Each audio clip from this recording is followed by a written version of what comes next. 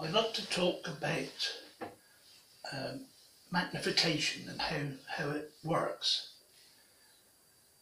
Firstly, if you feel that you need a magnifier to help you to read, then I strongly recommend that you do not buy a magnifier from a catalogue or anything like that, because you need to make sure that you are properly assessed to make sure that the magnifier is the correct one for your needs.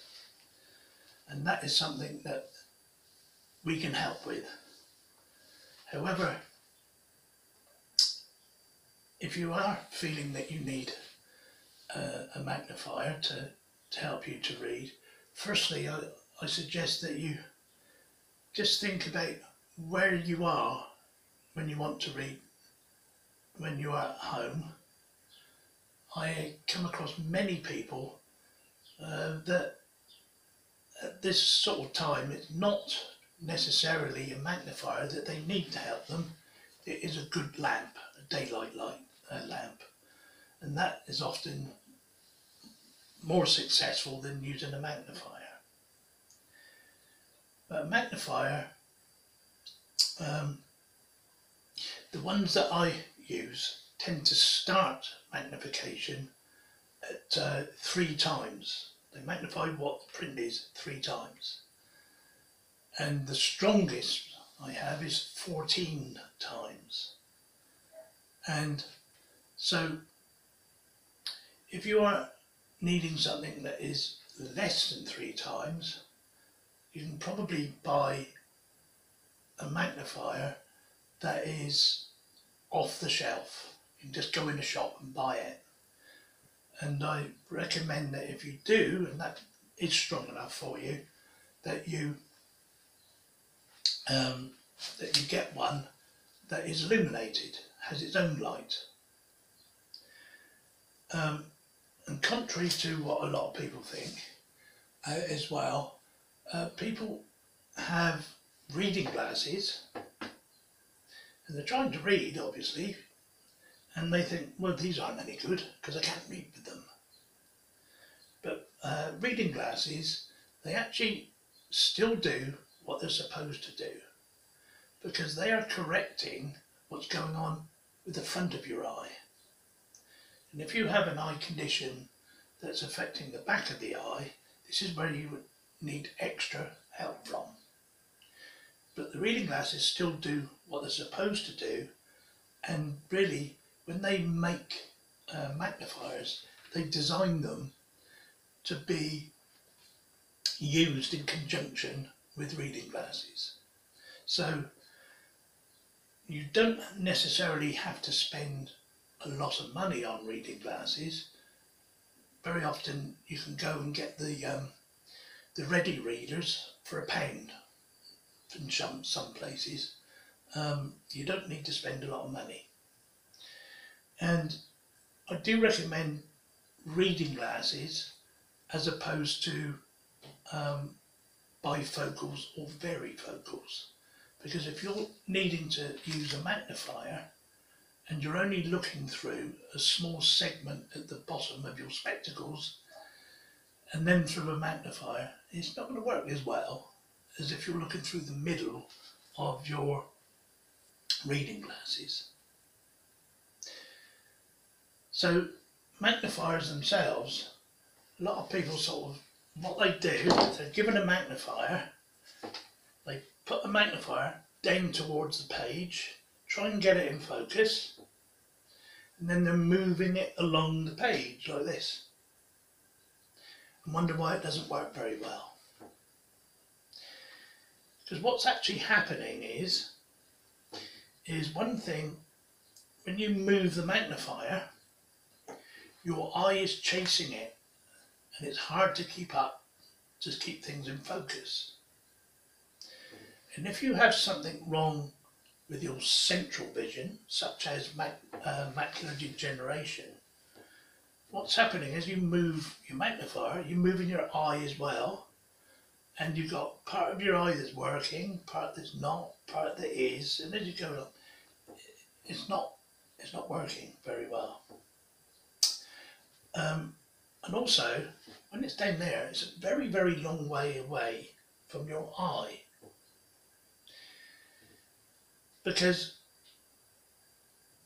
the way to use a magnifier, really, you know, any lens we use, okay, if you think spectacles, if you think telescope, binoculars, a microscope even, all of those things, if we use them, they're up by our eye. So why should a magnifying glass be any different? So when we want to use a magnifier, what we do, we normally, most of us have one eye which is stronger than the other. So what we do, we bring our magnifier up to our eye with our reading glasses on, and then what we do is bring the text up towards it till it comes into focus, and then you keep the magnifier still, you keep your eyes still, and you actually move what you read. When you get to an end of a line, you come back along the same line you just read, and then come down to the next one. That helps you to keep your place. You will find with a magnifier, you see so much more when it's up close to you like that. So much more. And you can keep things in focus better. And that's why as well, if you have one that's illuminated, it is better to, because otherwise getting light in there is quite difficult. So if you have a strong magnifier then, where it's smaller, because this is what happens, the stronger a magnifier is, the smaller the size of it. So if you're using it in the way we said not to, down here, a very small magnifier, you're still going to give up. But if it's up near your eye, you don't necessarily notice the size of the magnifier. All you'll notice it is what you actually see. And so it does take a little bit of practice, but once you get the hang of it, it works very successfully. Because, you know, with the size of magnifiers, if you consider that to make something magnify, what we're actually doing, we're bending light, okay? And to actually do that, we're using the curve on a piece of glass or perspex, okay? And if that is over a wide area, you can only get a very shallow curve on there, so it's hardly bending the light at all. So a big magnifier is very weak. If you bring that in, and so we've got a sharper curve, so we can magnify much more, we can bend the light more. That's why that is, it's just the physics of it all. So making something big, which a lot of people do ask for, we're going against science, okay? We just cannot make magnifiers like that.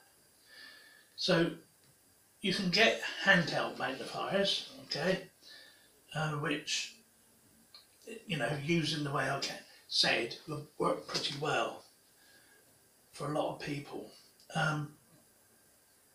But you can also get stand magnifiers. Now, I haven't actually got any hand magnifiers with me, but I've got a stand one here.